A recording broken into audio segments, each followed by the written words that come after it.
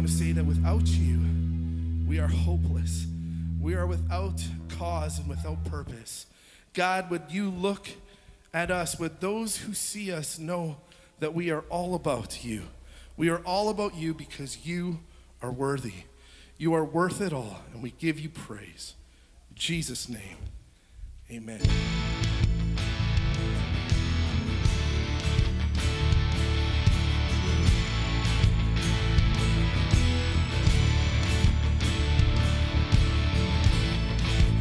Darkness fades into new beginnings as we lift our eyes to what beyond. All creation waits with an expectation to declare the reign of the Lord our God. We will not be moved when the earth gives way.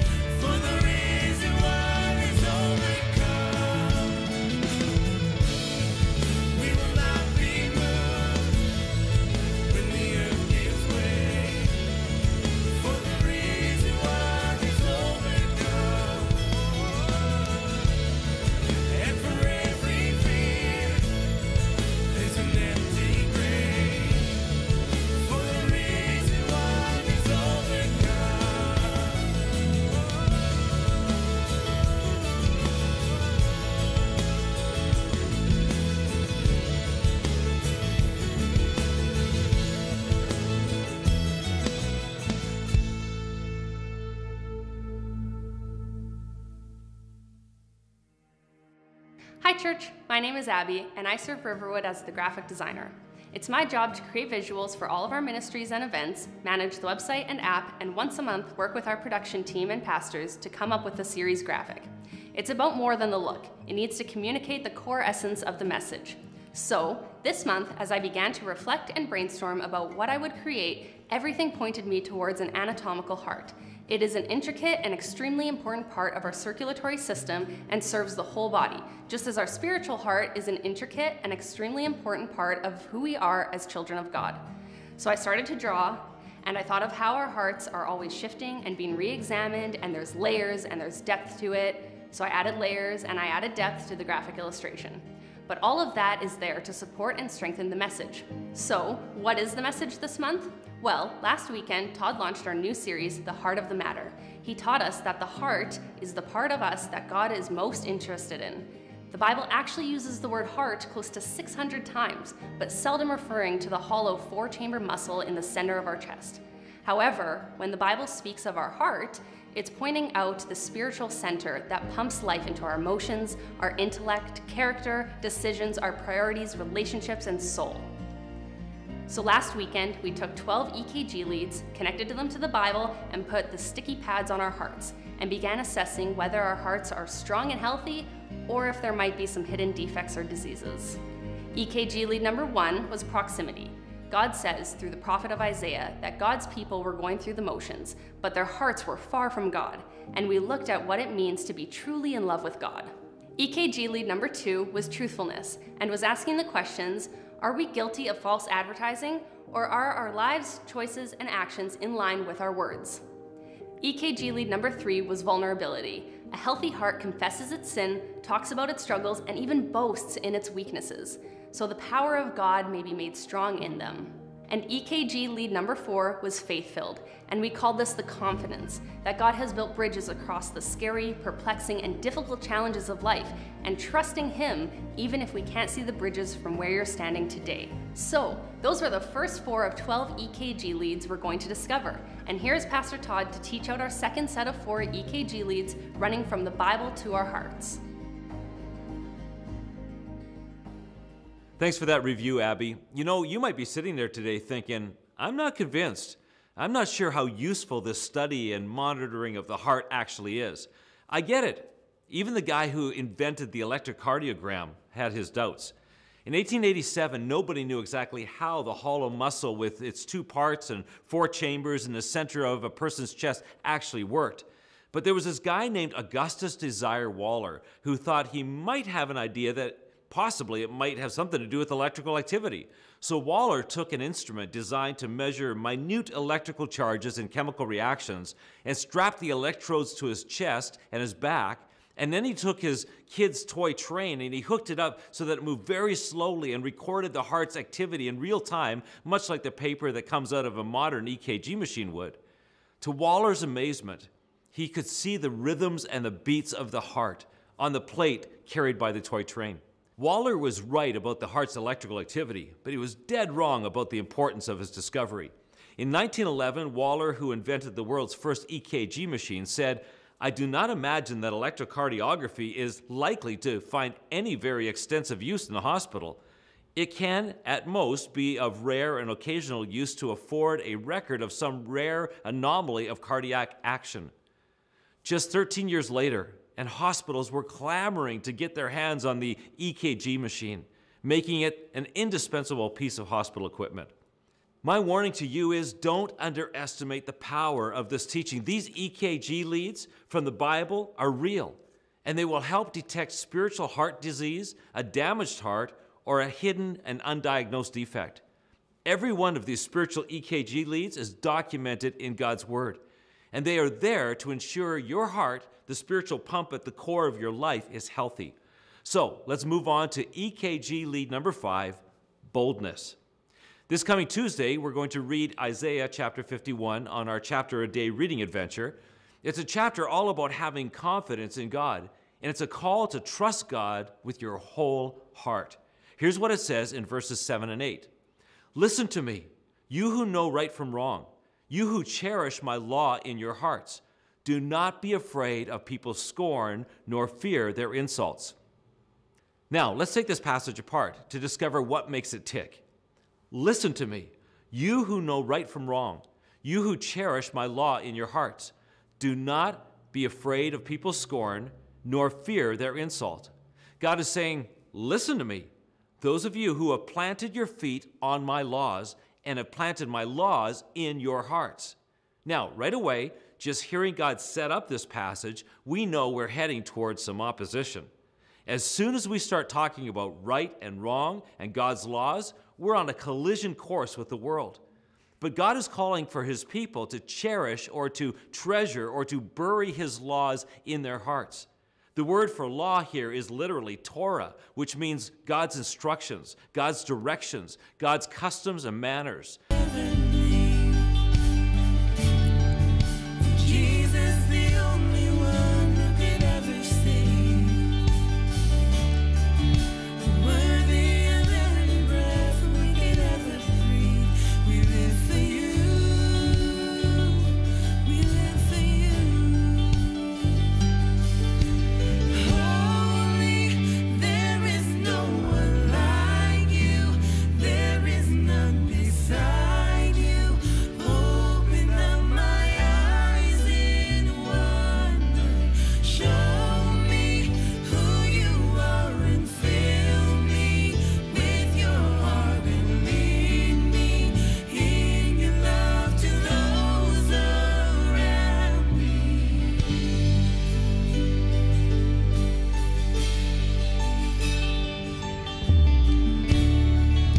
Jesus, the name above every other name. Jesus, the only one who could ever save. Worthy of every breath we could ever breathe. We live for you. Oh, we live for you.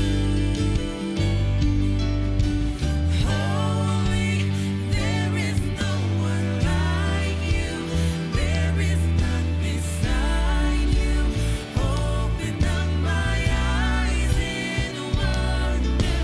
Show me who you are and fill me with your heart and lead me in your love to those around me.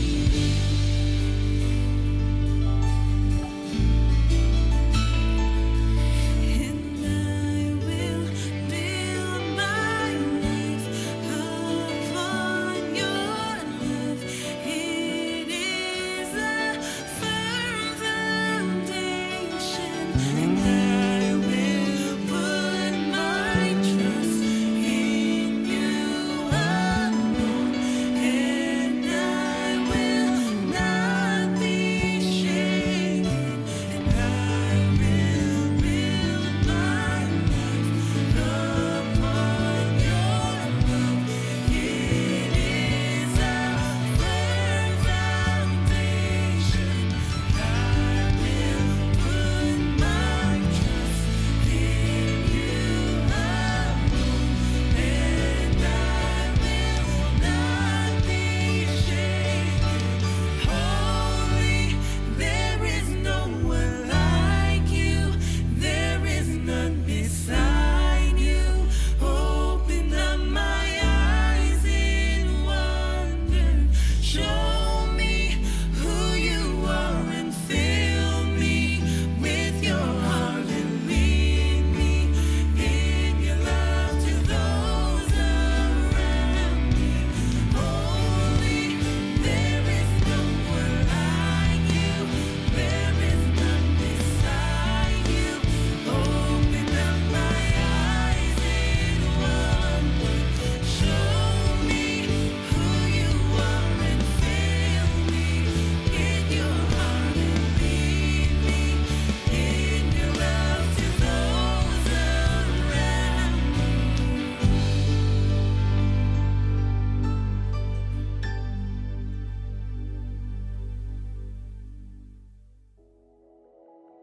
When we choose to build our life on the foundation of Jesus Christ, we can now come boldly and confidently into God's presence.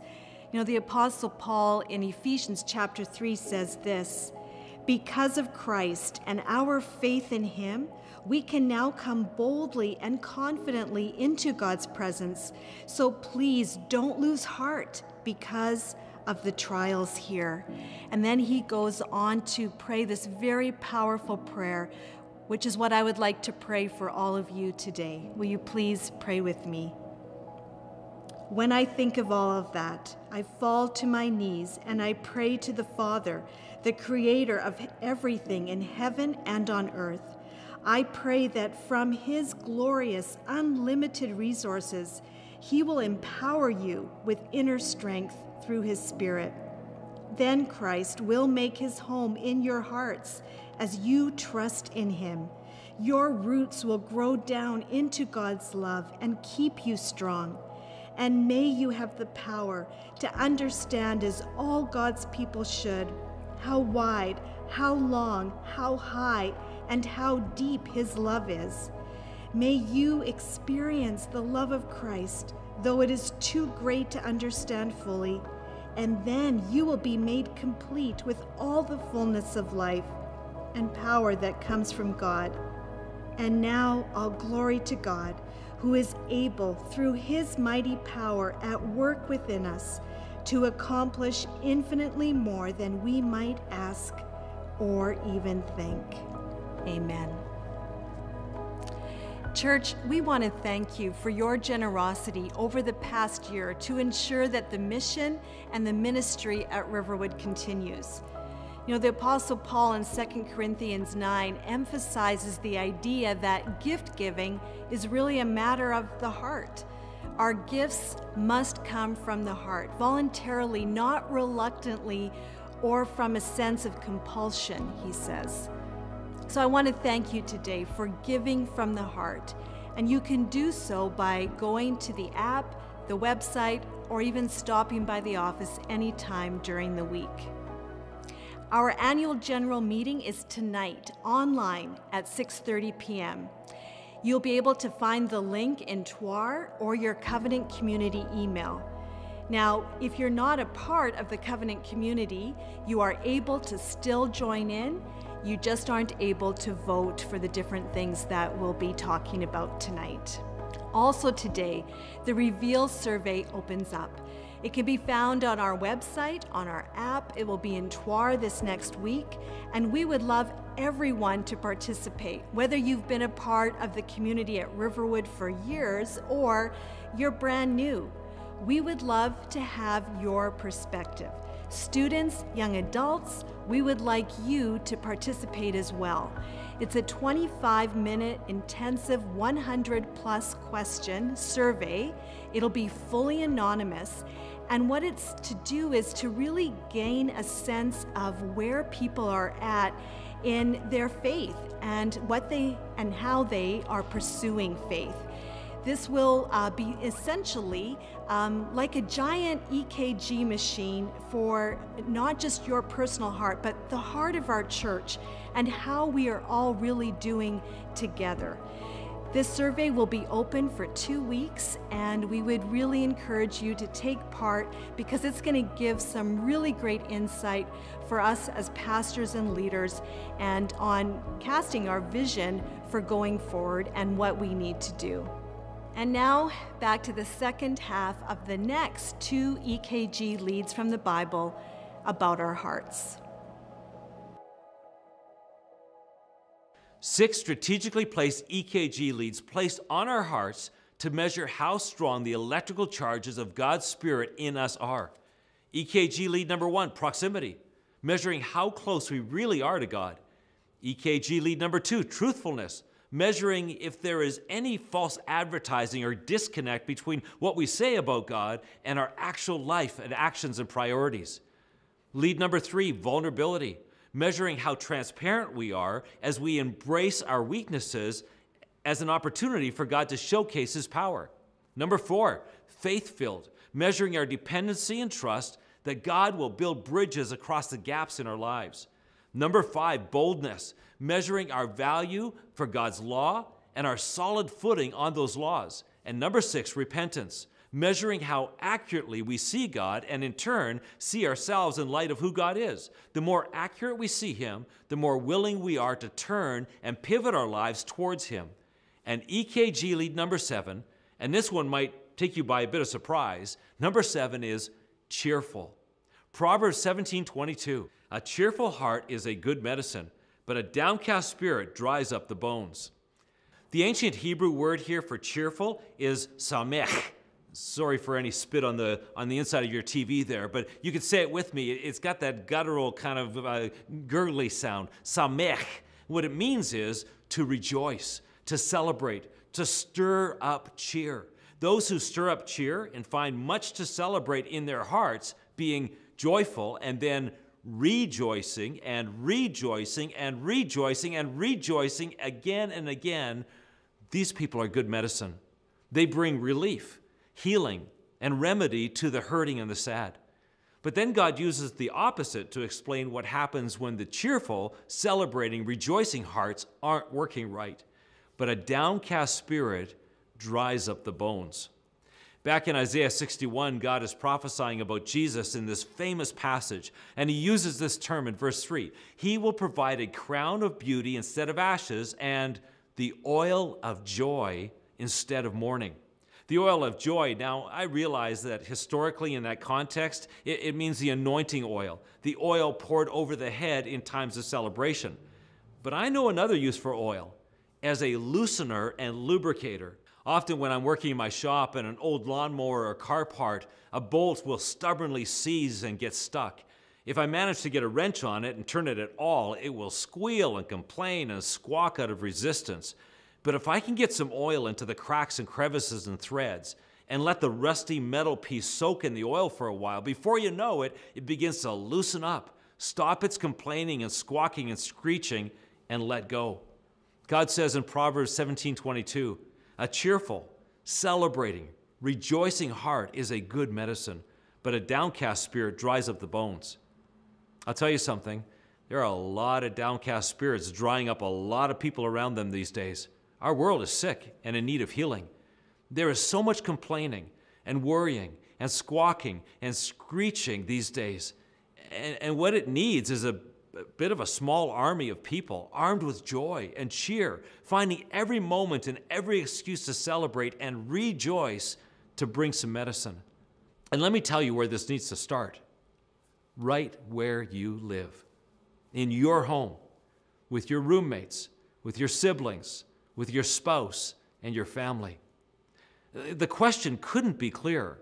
A cheerful heart is a good medicine, but downcast spirit dries up the bones. Which are you? Are you the medicine these days, or are you the disease? Are you the treatment for people's worry and fear and grumpiness, or are you a super spreader of more grumpiness, worry, and fear?